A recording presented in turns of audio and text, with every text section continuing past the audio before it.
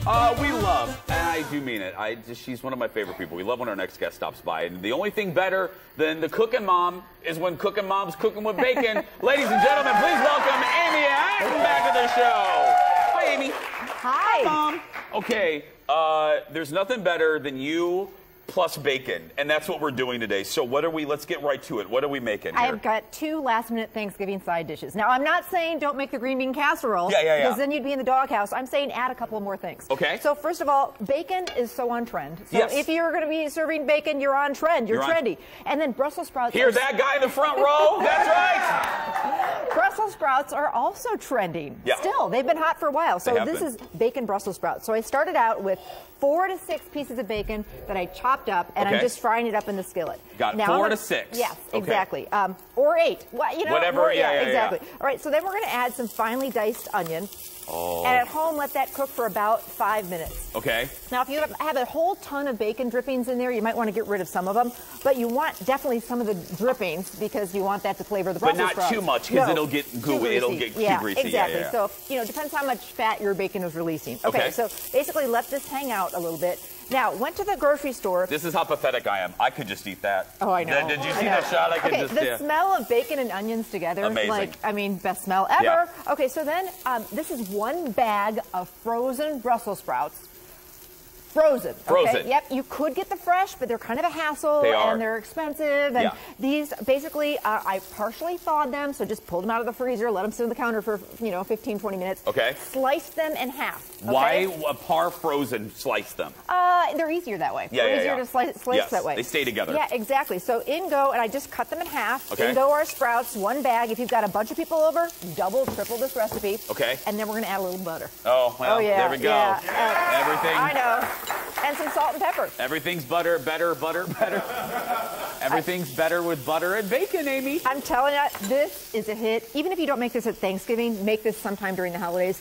As far as pre-prepping ahead of time, you can get those Brussels sprouts cut ahead of time. You can get the onion diced ahead of time.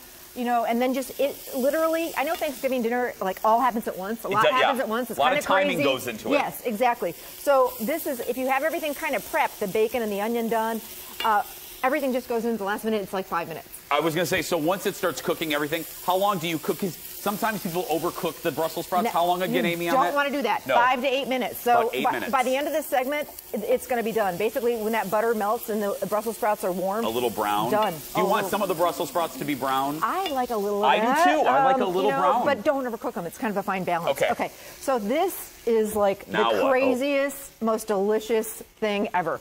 They're bacon-wrapped green bean bundles. What? Yes. So like I said, I'm not saying don't do the green bean casserole, but maybe do this too. Okay. So the first thing we're going to do is we're going to start out with canned whole green beans. You don't want to get the cut ones. You want to get the long ones. Okay. And so we're going to take a few green beans, kind of pile them up like this in bundles. Okay. And then I've got 1/3 of a slice of thick cut bacon, and you wrap the bacon around the green beans. Okay. Get them. I know. I'm loving the guy in the front row. Well, it is a pretty yummy recipe. It is, yeah. So again, getting things done ahead of time, you can have these all wrapped and parked in your refrigerator like today. Have the kids do it. Yeah, Give totally. them something to do. Absolutely. My daughter and I completely cook Thanksgiving together, and I give her all the worst chores. Yeah, exactly. I'm kidding. Okay, not really. No, you're not. All right. So basically, once these are all wrapped, here is the secret ingredient. We've got brown sugar. Okay. And then Catalina dressing. What? Yes, they still make this. It is there. Yes. Okay, now it's crazy. I know. While you're mixing this, I'm going to say what I think some people at home might be saying. Isn't that going to be way too sweet? No, because you got the salty and the. Okay. It is just way too taste. Okay. Way too taste. I'm excited. It's crazy good. So basically, then you're going to take some of this sauce. Yeah. And dump a little of the sauce over each of the green beans. Goes into the 350-degree oven for about 20-25 minutes until the bacon gets nice and crispy. The sauce kind of. It's just magic. It is delicious. Look at this. Yeah, so here it is. Crazy good. Let's get a shot right. Oh, wow. There we go. Right there. So good. Make plenty. They disappear. They're also a great appetizer, but they'll go good with anything from the prime rib to turkey, whatever you're cooking this holiday season. So, yeah, yum. Ladies and gentlemen, look at this. The cooking mom, everybody. This is what I love. We got to go. This is what I love. And well, this is your thing.